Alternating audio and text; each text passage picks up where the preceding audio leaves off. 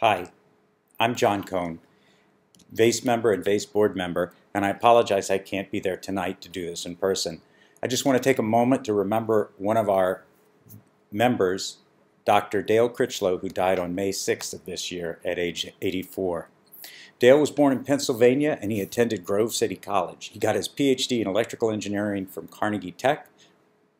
We're co-alums in that. He graduated in 1956.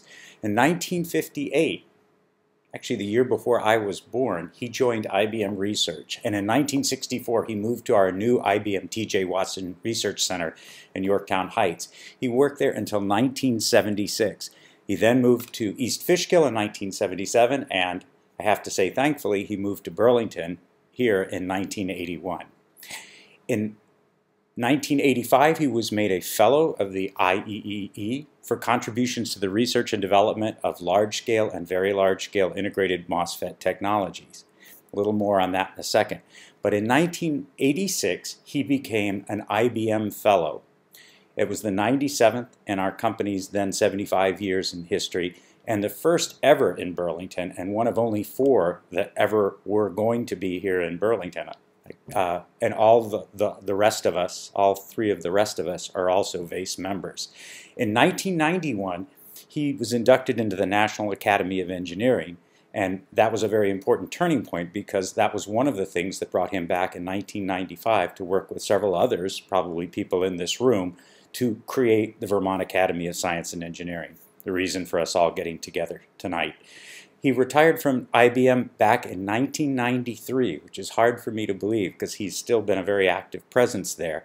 And he began teaching at University of Vermont, where he quickly became one of the favorite professors. I know so many people who looked at him as their absolute favorite professor. He worked there until about 2005, and then he and Alice retired, moved to Wake Robin, and he had a very interesting life after that.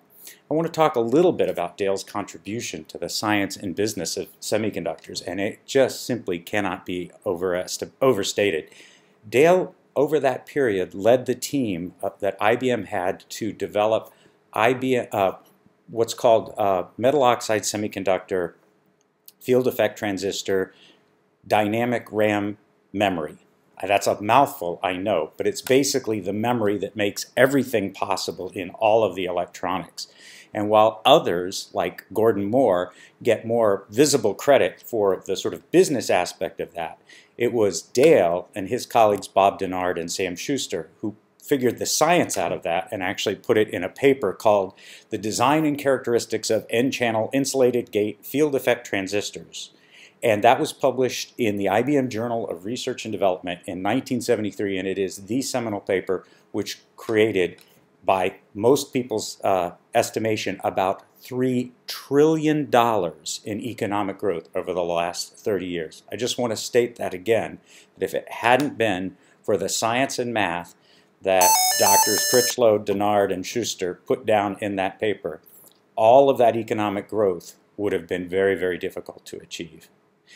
Beyond that, he was a wonderful family guy. He was married to Alice for 60 years, has 3 kids, Sally, Catherine, and John. He was an incredible outdoorsman. I always remember him cycling by our house out here. He was an avid cyclist and hiker and a woodworker. He and his friend Dick created the wood shop over at Wake Robin. He had for those who knew him, he had kind of a dry professorial kind of external, but he had an amazingly funny wit underneath that. As a matter of fact, sometimes you have to look at him and then you realized he was kidding, but I really, really appreciated that.